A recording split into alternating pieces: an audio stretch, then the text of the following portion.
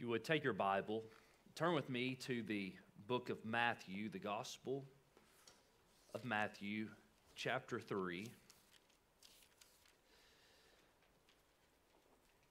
Today I want to talk to you about experiencing a personal revival. Experiencing a personal revival. As a child,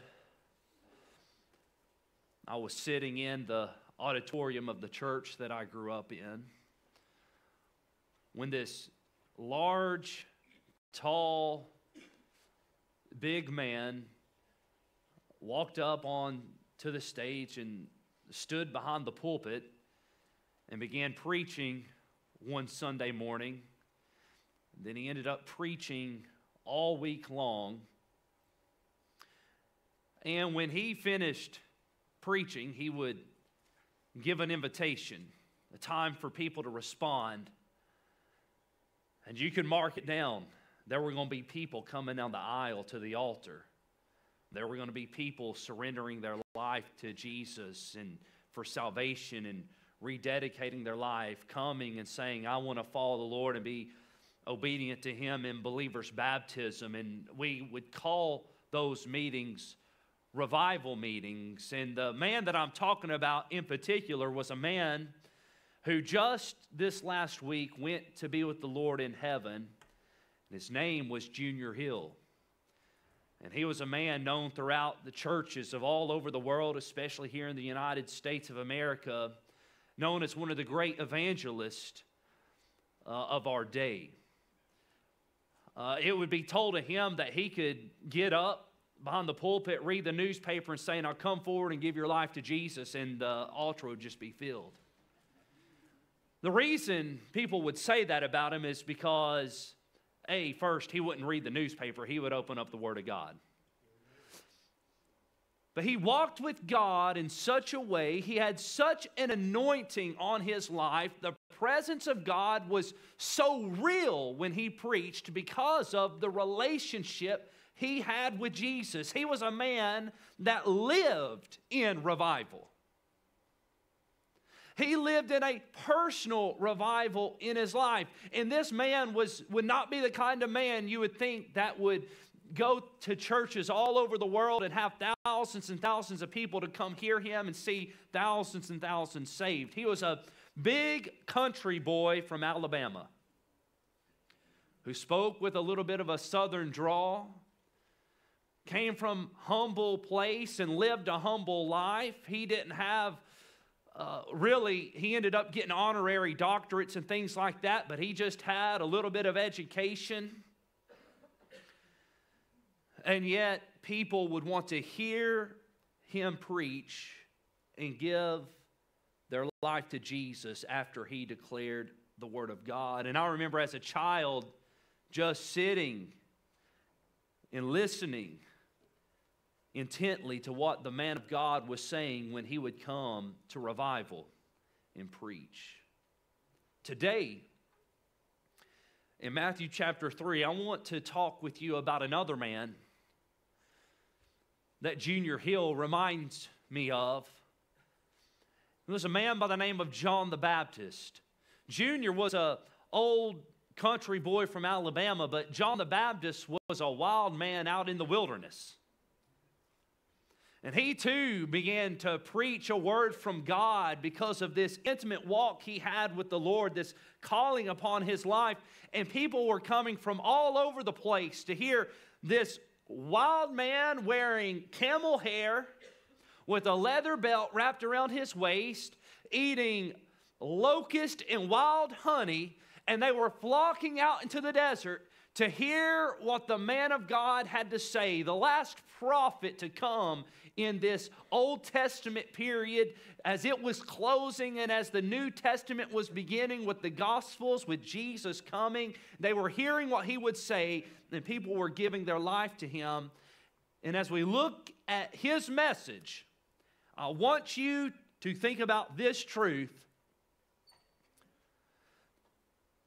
First, starting with me, we need personal revival. And personal revival begins with repentance. Let me say that again.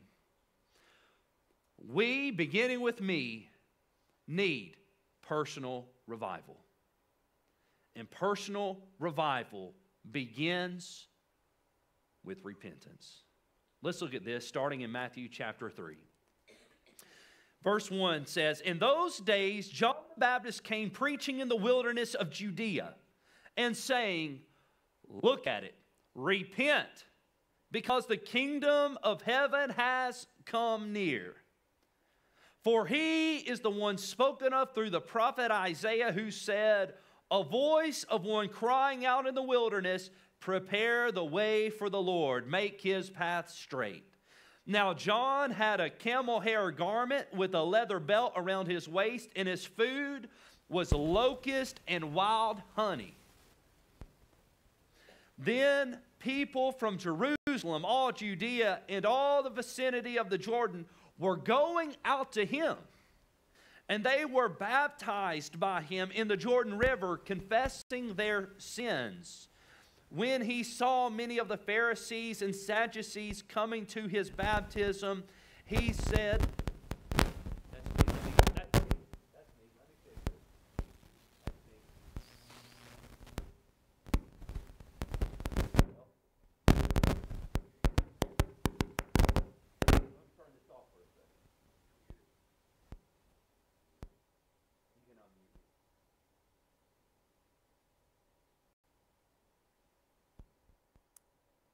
All right, am I unmuted? If it starts, am I on? All right, if it starts acting up, I'm going to get a different mic. The devil don't want us to hear this message today.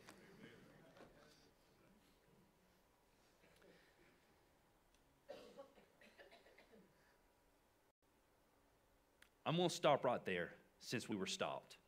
And I want to give a little commentary on some of this, okay? In those days, these were the days of the ministry, the beginning of the ministry of Jesus Christ.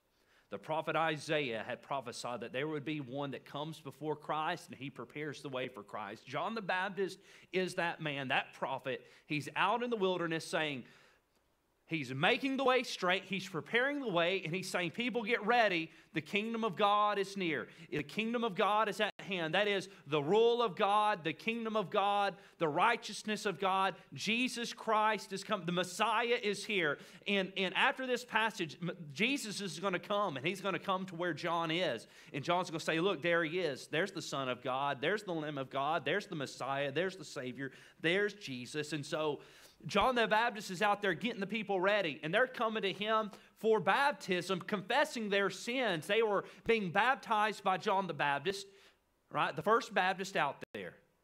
I knew you would like that, right? He was the first Baptist out there. No, we don't. John the Baptist, he wasn't Baptist, but he was a baptizer. But if he was here today, he'd be a Baptist, right? And so he's baptizing. People are coming to him, and here's his message: repent. That's the message. Repent. The message is, you have sin, and you need to turn from that sin.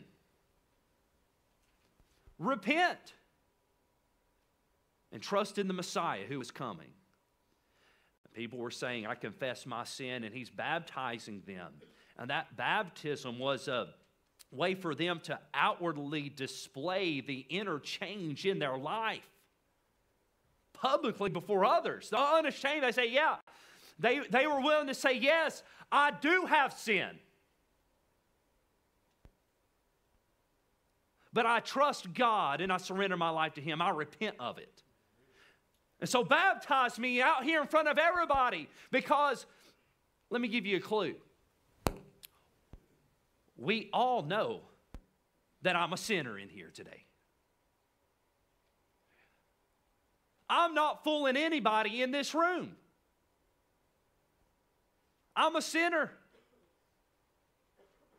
You're a sinner. I know you're a sinner. And so does everyone else. You're not tricking anybody. And so they were willing to say, I am a sinner. And I'll go be baptized and let people know that I have repented of my sin. I'm not ashamed to say I've repented of my sin. And they're coming out in flocks to John the Baptist in the Jordan River, and he is baptizing them as they are confessing their sins. And then verse 7 says, when he saw many of the Pharisees and Sadducees coming to his baptism, he said to them, brood of vipers, who warned you to flee from the coming wrath? Therefore produce fruit consistent with repentance. And don't presume to say to yourselves, we have Abraham as our father, for I tell you that God is able to raise up children for Abraham from these stones. The axe is already at the root of the trees. Therefore, every tree that doesn't produce fruit will be cut down and thrown into the fire. I baptize you with water for repentance, but the one who is coming after me is more powerful than I. I am not worthy to remove his sandals. He himself will baptize you with the Holy Spirit and fire. His winnowing shovel is in his hand, and he will clear his threshing floor and gather his wheat into the barn, but the chaff he will burn with fire that never goes out. The reason we're looking at this today is because, first off, God laid it on my heart.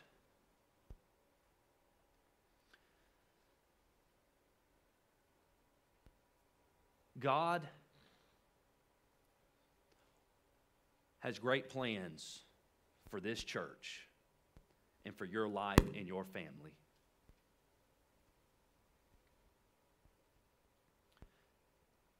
As we begin a new year,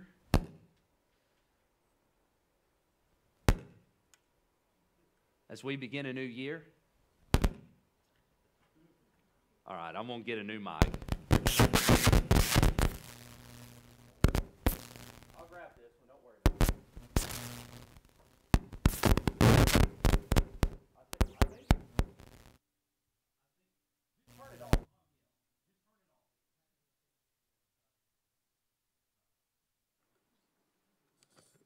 All right, here we go.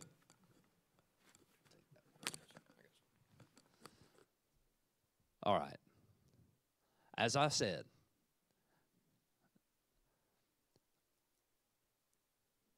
this message God placed on my heart this week. And I firmly believe everything that is happening in this service, all the distractions that's going on, is because God wants to begin a work that goes beyond just today. Personal revival in our lives that begins with repentance. What is revival? What is personal revival? Well, revival is a restoration. It's a waking up from sleep. It's, if you will, it's waking up from sin.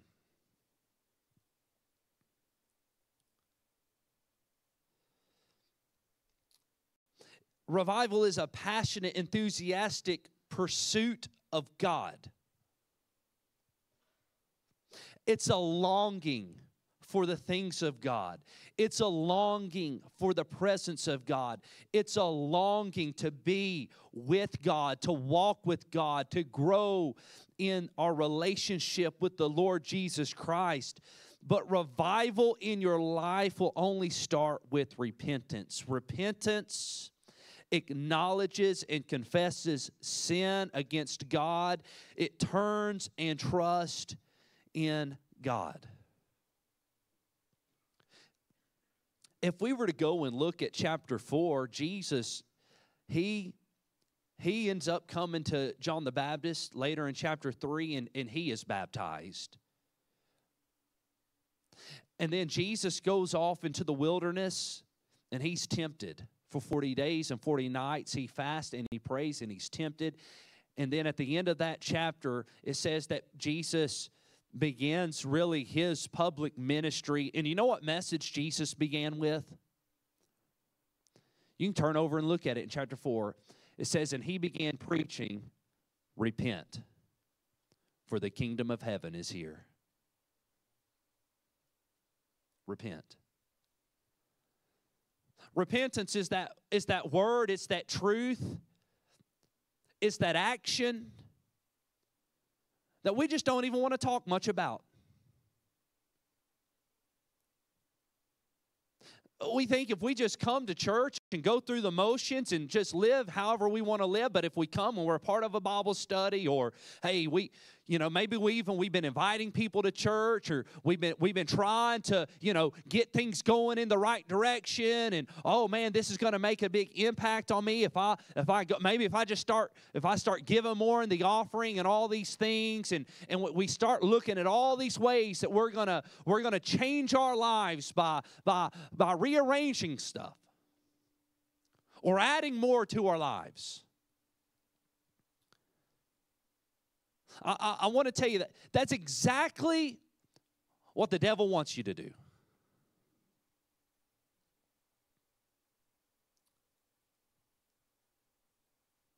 The only way any of us in here will have a true revival in our lives is if it starts with repentance.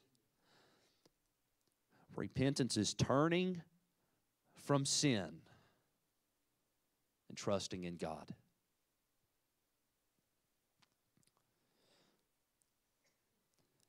You say, do I really need to be concerned about that in my life? Well, let me ask you, is there sin in your life today? Are you a person that over this last week or over the last month or over the last year have failed to come to God in repentance and ask Him to forgive you for the sin that has been in your life as of late? Sins such as pride and arrogance, greed, lust, envy. The Bible says drunkenness is sin. What about sexual immorality? Pornography, adultery, fornication. What about hatred in your heart towards someone else? Wrath towards other people.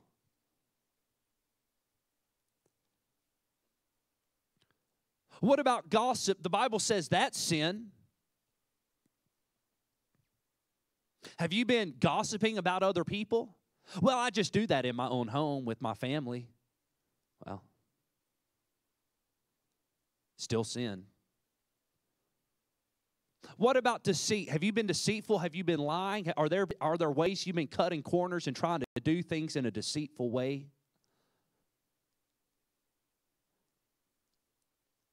Sin is sin. And the Bible tells us that we must be a people that repent of sin.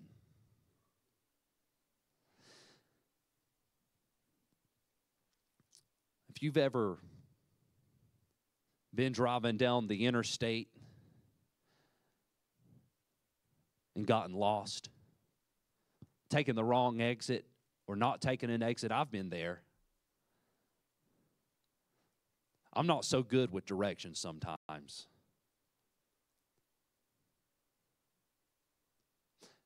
And I've been going down the interstate, especially in a place that I've never been before.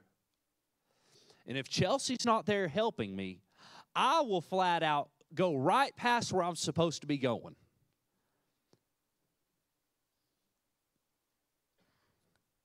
And what happens when I start going the wrong direction?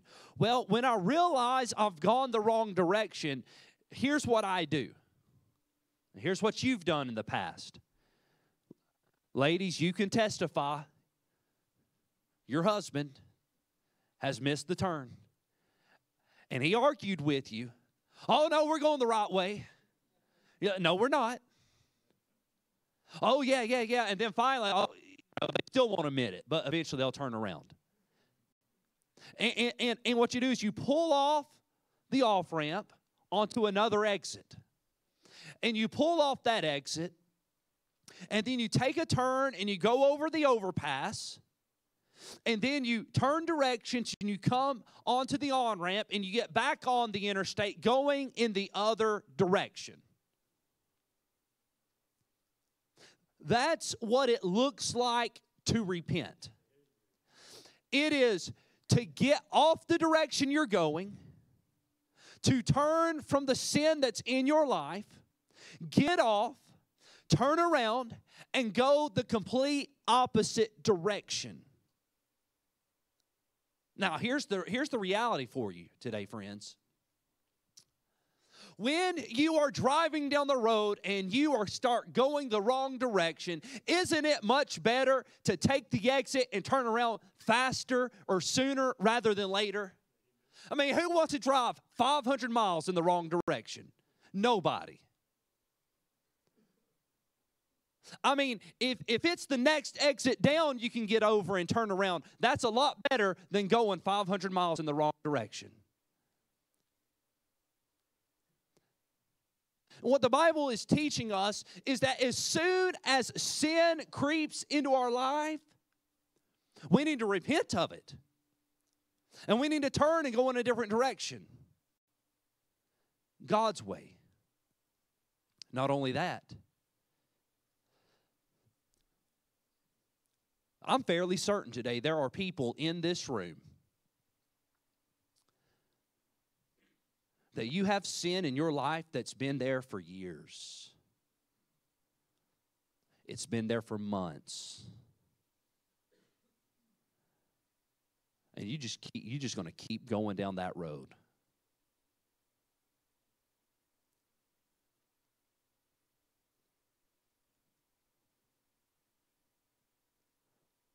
What God wants to do in your life is He wants you to repent. It doesn't matter how far down the road you are. You can get off right now. Acknowledge your sin. Confess your sin. Turn and acknowledge God and go His direction. The worst thing you can do in your life today is to keep ignoring sin and just going the way that you want to go, even though it's the wrong direction. See, revival in your life is not going to happen if you have unconfessed sin that you are unwilling to repent of. It's not going to happen. You will not experience all that God wants you to experience in your life if you have sin in your life that you are unwilling to repent of. Hey, if you're here today and you have given your life to Jesus Christ for salvation and you are saved and there is sin in your life, I'm telling you right now, there is discipline that's going to come your way. There will be consequences to that sin, even as a child of God. You need to turn around and go the direction God wants you to go. If you're here today and you have never given your life to Jesus Christ for salvation, it's really simple. All you must do is repent of your sin and turn to the grace of God in Christ Jesus. Revival can only happen in your life with repentance. Revival is not religion. It's a relationship. Personal revival doesn't begin by trying to do a bunch of things under the title of religion. Revival in your life is about a relationship. See, John the Baptist here, he calls out some people in verse 7. He calls out these Pharisees and Sadducees. You know who those people were?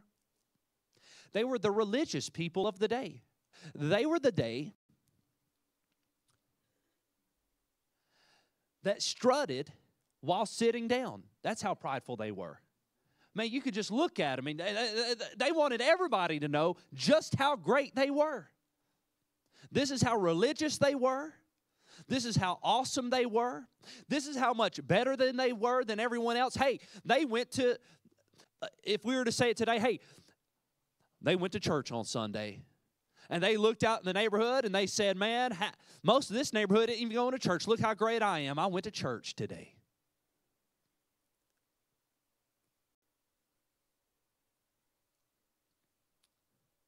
They were the religious people. They looked down upon everyone else, and they thought that they were something because of the religion that they had.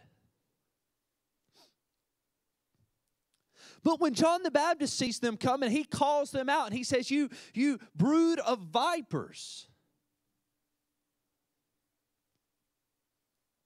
They were concerned about these works that they were doing. But revival and salvation is about a relationship with Jesus Christ.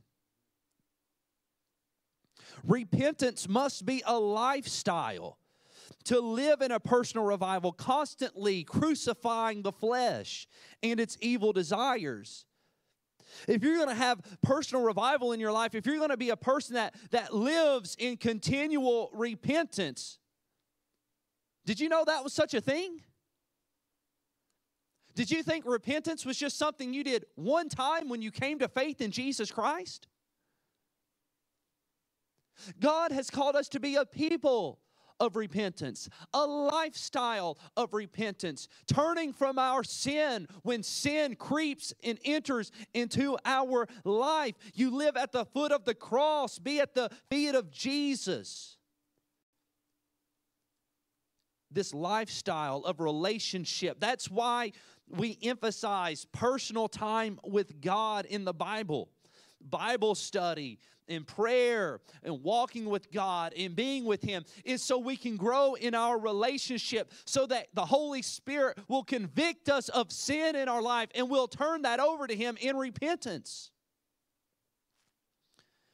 The enemy is always trying to drive a wedge between you and the Lord. Salvation is about your relationship with Jesus Christ, with God Almighty. And the devil, he is constantly at work to drive a wedge between you and Jesus. Did you know that? What's a wedge do? Well, some people will take a wedge when they're splitting wood. They're trying to split wood for a fire. And so what they'll do is they'll take a wedge and they'll find a crack in a log, and they'll try to station that wedge at the top of that crack, and then they'll take a sledgehammer and drive that wedge down into that log to then split the wood. That's what a wedge does. It separates things from one another. It separates, it splits things off. And so a wedge is driven in to split off one thing from another, to separate objects. And so as we think about how a wedge separates objects, I want you to understand that's exactly what the devil is trying to do in your life between you and Jesus. He's trying to get a wedge driven between you and Jesus, to separate you in your personal daily walk with Him, so that you don't want to read your Bible. Anybody, don't raise your hand. Anybody struggle to read their Bible? Don't raise your hand. Don't raise your hand. You know why you struggle to read your Bible? I'm telling you, I'm about to give you a breakthrough. But it's not what you want to hear. You struggle to read your Bible because of sin in your life.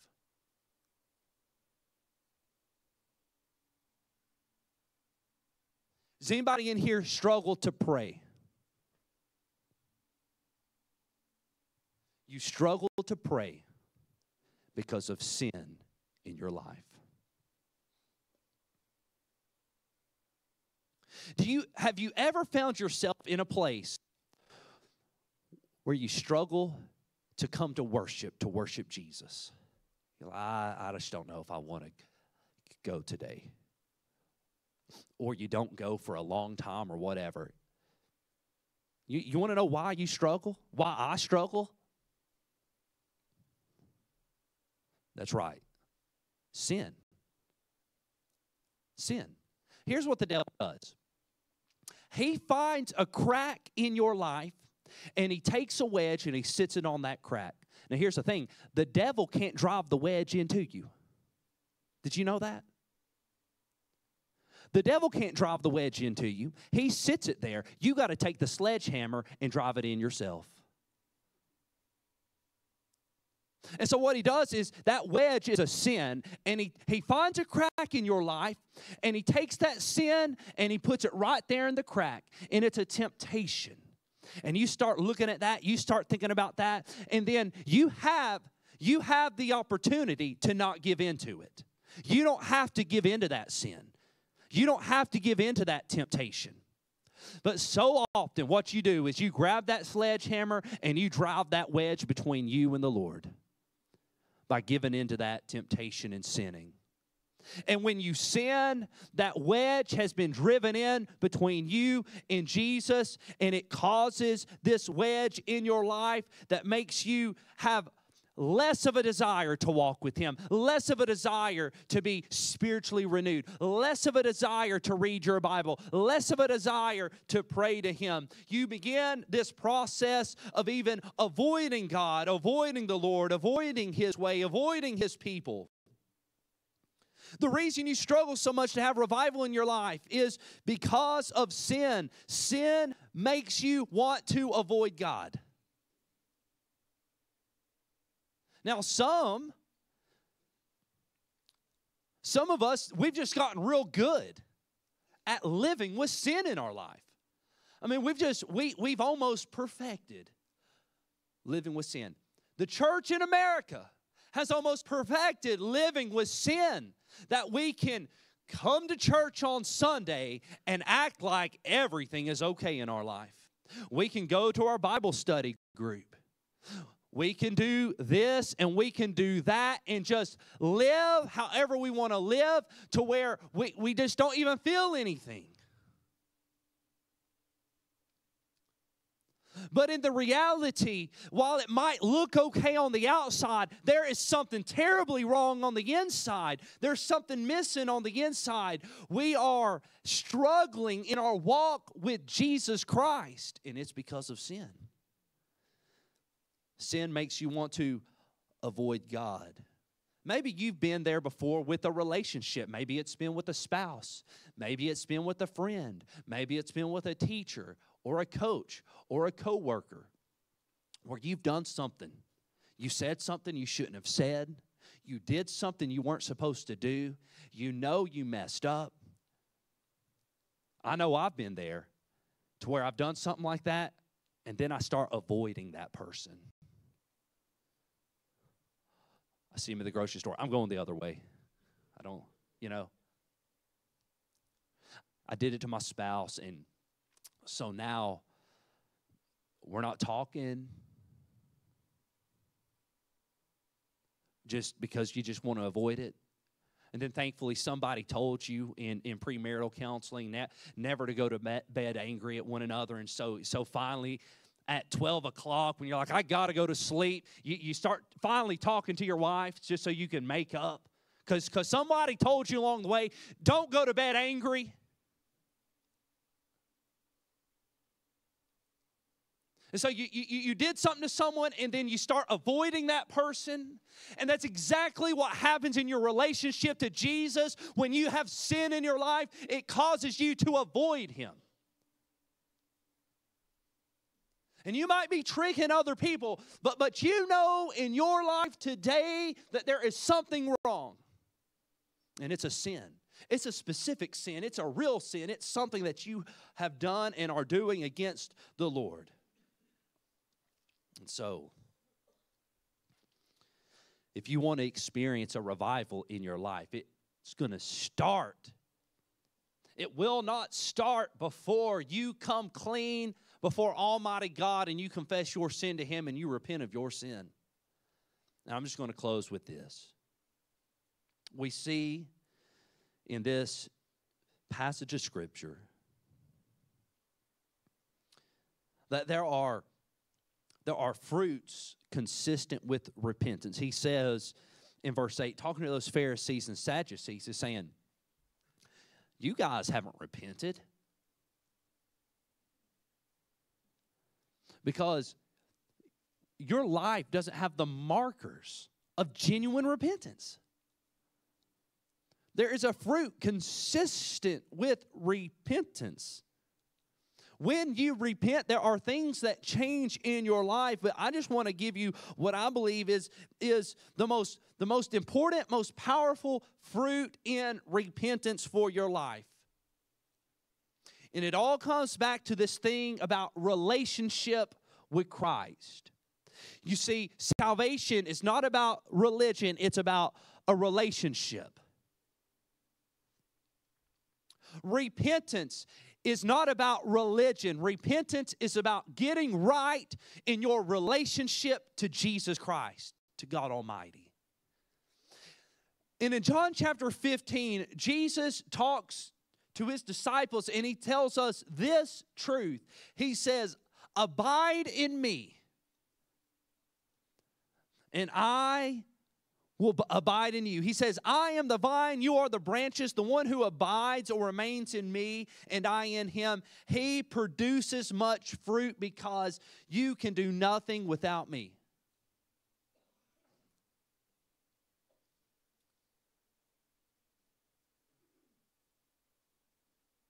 Are you abiding in Jesus today? Are you walking with God daily? Is He changing your life?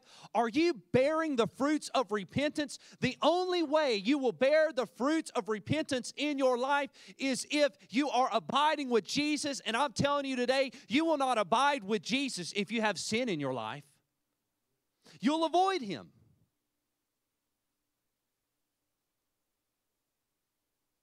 You'll read your Bible and you won't come away with anything. You'll pray and you'll feel as if you hadn't even spoken to God. But if you will repent of whatever sin is in your life and you'll daily repent and you'll live a lifestyle of repentance, you will begin to walk with God and abide with Jesus Christ. And He says, when you abide in me, He will produce much fruit in your life. See, you can't do it. But you got to have the power of God in your life. I'm going to ask David if you'd just come on up here.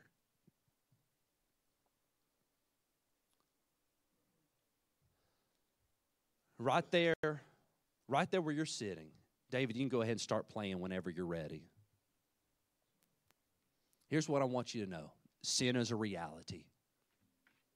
Sin is a reality. Maybe you have never repented of sin in your life. Let me say it again. Maybe you have never repented of sin ever in your life. You can't be saved apart from repenting of your sin and trusting in Jesus Christ. And so if you've never repented of your sin and placed your faith and trust in Jesus Christ, I have got some great news for you today. That's the whole reason why Jesus came. He came to die on the cross for your sins so that by His grace through faith, as you repent of your sins, you can be forgiven. You can have salvation. You can have a relationship with Jesus Christ. Jesus Christ will save you today. There is not a sin in your life, there is not a sin in this world that is greater than God's love and grace. So whatever it is, if If you think it's small, if you think it's big, you need to bring it to Jesus. And if you'll bring it to Him and you'll lay it at His feet in repentance and you trust in Him by faith, you will be saved. Perhaps today, God has convicted you of a sin, maybe multiple sins that have driven a wedge in your relationship with God.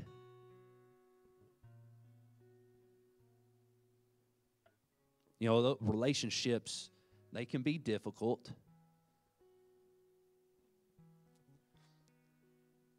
And maybe you're in this place, this season where because of that sin in your life, you know you've not been walking with God like you should be. You're avoiding Him.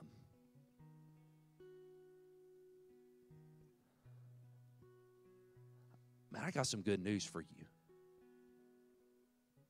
The Bible, Jesus tells us a story of this person. He's called the prodigal son. Sinned against his father greatly. He went off. He just about ruined his entire life. In fact, he was living in the pig pen. He was dirty, filthy.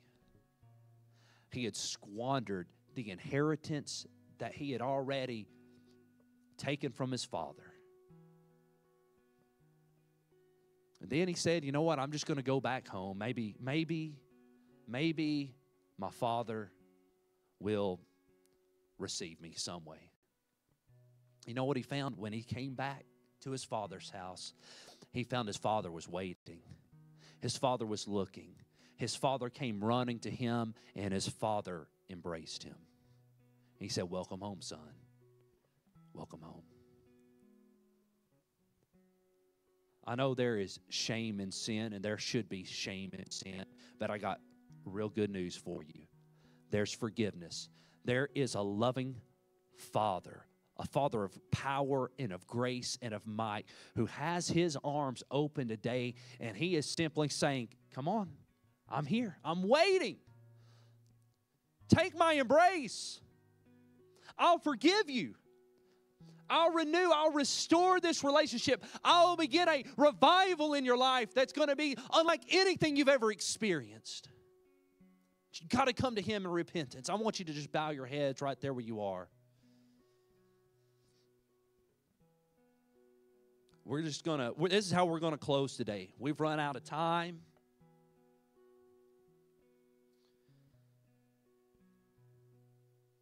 And I know that often I give an invitation.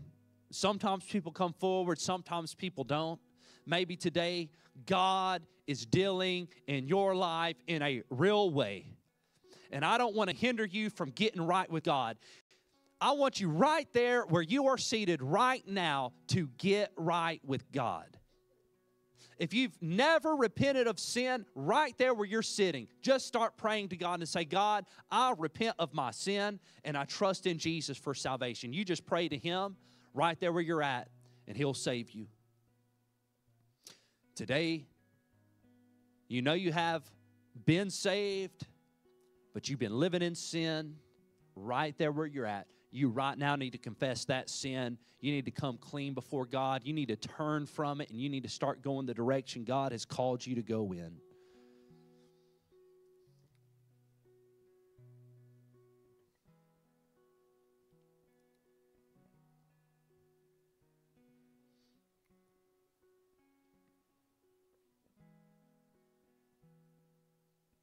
Father,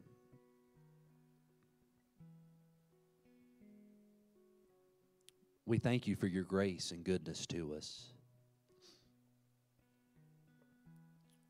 And I just ask You, God, by Your mercy, begin a work in our lives today.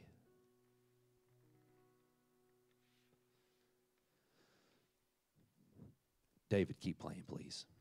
Thank you.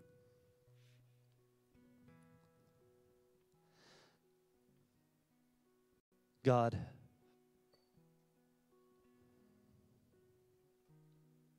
as the people in this room pray, hear their prayer. I know You do.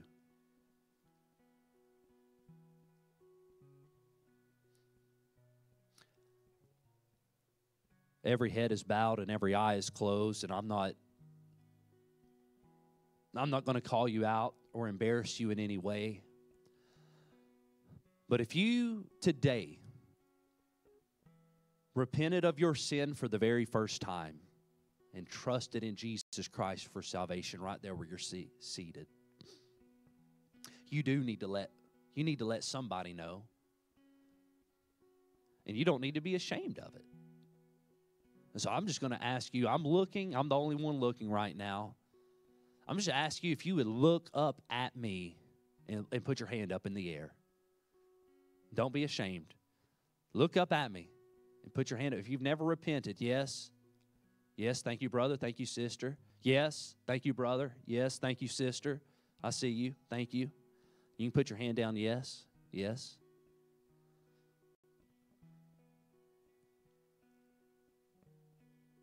I just want to give you a word to those that lifted your hand and looked up here at me. That I'm going to be praying for you. And if you trusted in Christ for salvation, you repented of your sin, He saved you today. And we rejoice in that. And I'm going to find you. I'm not going to call you out or embarrass you, but I'm going to find you today or sometime. I'm going to talk to you just so I can help you on this journey that you're on.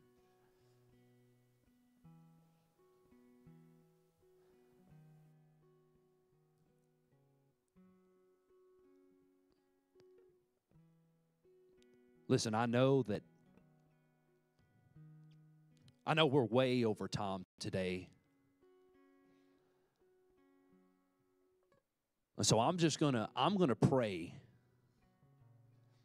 And David's going to keep playing. And when I finish praying, if you need to leave because you've got a reservation somewhere, you can go. But if you need to come to this altar and pray, then you can pray. Father, I thank you for the lives that were changed today, for those that repented and trusted in you for salvation.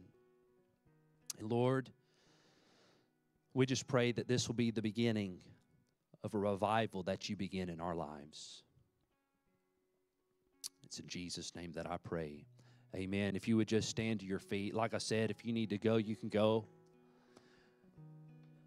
If you need to come to the altar and pray, you can come to the altar and pray.